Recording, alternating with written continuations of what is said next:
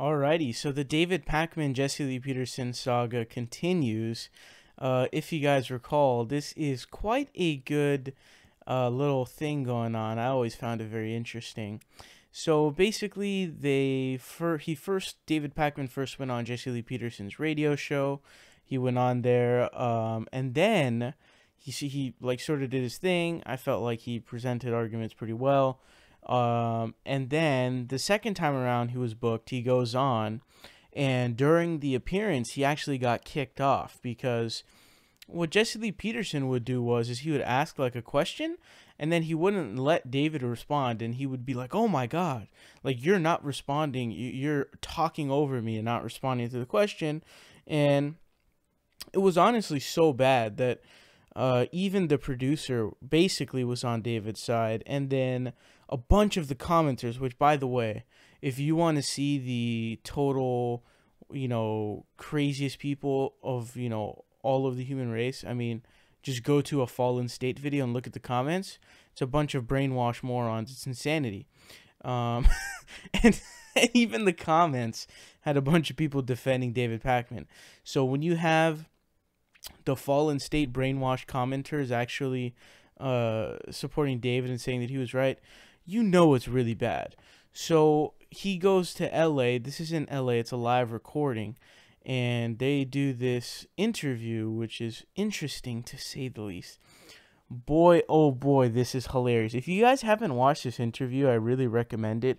I'm going to be doing like multiple video breakdowns of the stuff in here because, oh my goodness, it's so hilarious. Now, this one, we're going to listen to the most philosophical debate about socialism that has been had, all throughout. We're going to, basically, you've got David Pakman and you've got Jesse Lee Peterson, who essentially is the Noam Chomsky of the right, very intelligent, basically a history book personified, right? That's what we got going here. Anyways, before we do that, I want to show you guys something hilarious. They started out the live stream by actually having just like awkward video footage of just them sitting. I'm not kidding at all. Look at this.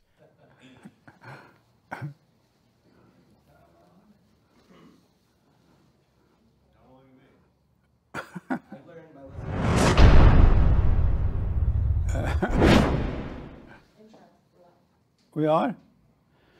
Amazing. Welcome. Yeah, that was really painfully awkward to watch. But he has that really awkward, like, forced laugh. And it's weird because Jesse Lee Peterson, he only has one face. That's like, no matter what he does, it's all essentially the same face. I don't know if that makes sense or not, but any face that he makes, it's basically the same goddamn thing. Like, nothing really changes.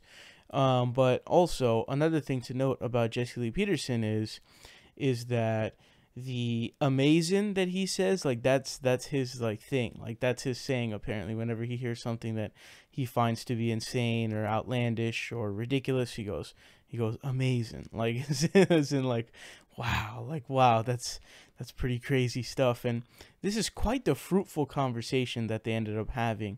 They go into multiple different topics, and it is pure comedy. And I can't wait to get into all the other stuff, but today we're just going to be looking at specifically the actual thing about socialism. So what they're going to end up talking about, I forgot, they somehow managed to segue from the Me Too movement, which is propagated by the children of the lie, by the way.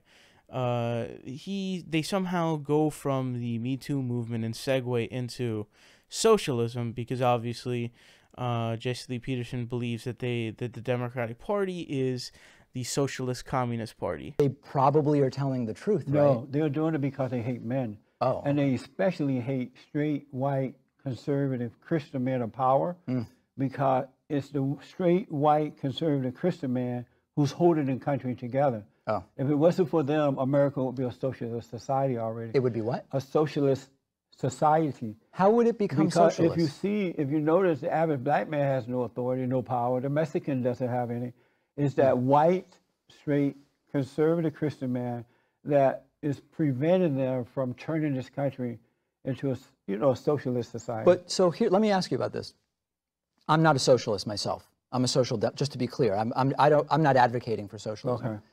I don't know that many actual socialists. Like where's the big desire for the U.S. to become socialist? If you look at the Democratic Party, there's almost no socialists in the Democratic Party. It's a socialist communist party now. It's What's so one socialist idea from the Democratic Party? Socialized healthcare. No, that's a social democracy program. No. Yeah. Is Denmark socialist? And if you notice that Barack Obama, the fallen messiah, he's the fallen messiah, right? I don't know anything about that. And Big Mama Michelle, he tried to turn America into a socialist society. What's one example of a socialist policy that he had? Socialized healthcare. He didn't do that. He did for-profit Obamacare. Taking care of everybody. How so? By getting rid of jobs. Most people. He took care of people by getting rid of full-time jobs, and they had to work 2 part-time jobs in order to survive. Jesse, you don't even understand the talking points you're using. The rest stopped working and just went and depended on and relied on the government. Free Obama phones. That's socialism? Is that socialism? So how can you... Free Obama phones socialism? I want to ask a real question. I'm asking you a real question. Obama phones are not socialism. No, really? I'll answer your question. Let me ask you I really want to know this. The arguments against places like Venezuela and Cuba and other so-called socialist countries are that no one has anything, no one can afford anything, there's no technology, there's no food. But you're saying that cell phones for people are socialism? Yes. That's your argument? Yes. All right. That's an example of it. I mean, holy guacamole. That is the only saying that is fit for what we're seeing here. You're talking about, like, it's almost like David is speaking to a child about economic philosophy. It's like, it's so crazy to watch. It's like, this guy is a grown man, but when he talks, he sounds like the arguments and information that he puts forward are those that would essentially be propagated by, I mean, even little children I don't think are that dumb. I mean, it's insane. I mean, first of all, and the thing is, I don't really expect much. He may be the Noam Chomsky of the right. That's a joke, of course. But, he says socialized healthcare is socialist, or that it's communist, which is obviously very stupid, because if you know what socialism is, the definition, like, a socialist country is a country in which the industries are worker-owned. The workers own the industry. Now, there can be socialist programs within countries. That would be an example of that. But that doesn't actually make the nation socialist. Otherwise, what you would have is every other industrialized nation in the entire world is socialist. So, essentially, I mean, according to Jesse Lee Peterson, the Noam Chomsky of the right, the entire rest of the world, entire rest of the modernized, developed world is socialist. I mean, you know what I mean? And did you hear him say Big Mama Michelle? I've never heard that before, but for some reason that made me die of laughter. This dude really said Big Mama Michelle, and he's sort of trying to paint, like, obviously, the whole premise of this conversation about socialism really is set on the foundation by Jesse Lee Peterson that, the straight white male is saving the country because, these Mexicans and these brown people want this power, and they're not letting them have it because, they're trying to hold the nation together with the super glue. They're trying to hold it together, man, because, oh my gosh, it's eroding really fast, and they're saving it. So the the premise in of itself is so hilarious that I can't stop laughing at it. It's so damn hilarious.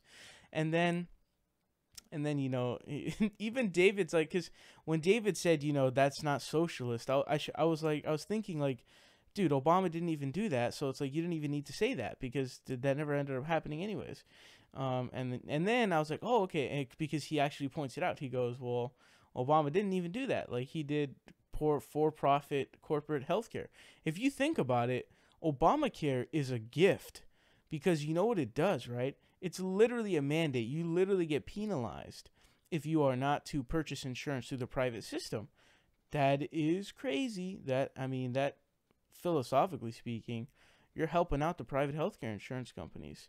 And then Jesse Lee Peterson says, he helped them by getting rid of their jobs.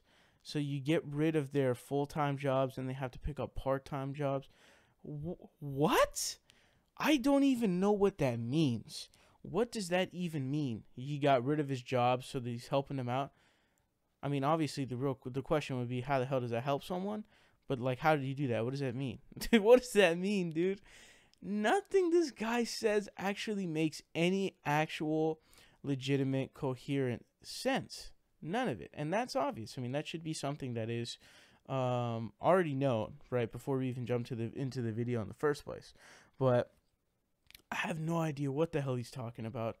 Obviously, I feel like a fool even attempting to, even debunking these points, because it almost makes it seem like I'm taking his point seriously, which is not what I want to come off as. But obviously, anybody who knows anything about the Obama administration, the Obama presidency, he had record private sector job gains, record private sector gains all around, record public sector job gains, everything, because he got an economy out of the Great Recession. So the number increases were pretty damn huge, and I have no clue what he's talking about. And then he brings up the Obama phone thing, which I guess were phones, but I didn't even really know much about those, to be honest with you. I really only heard of those as a gimmick at one point, maybe by Fox News or something like that. But really, and David sort of points out like the absurdity, the ridiculousness of the notion that giving phones is socialism. Are you kidding me? Are you kidding me? Your evidence of socialism is giving phones to some people. How is that socialism? It doesn't make any sense. It doesn't make any basic sense. And again, I have to repeat, it's like I feel stupid even entertaining these ideas as if they're legitimate, because it gives off this idea that, oh, like this dude is legit. No, Jesse Peterson is not legit. But that's gonna sort of wrap up the the analysis on this part.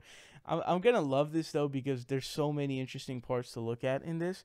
But just remember that Jesse Lee Peterson had declined a debate with Kyle Klinsky. Could you imagine if he actually ended up doing that debate with Kyle Klinsky? That would be so lit. I was advocating for that. I wanted that to happen, because had that actually happened, it would have been so entertaining.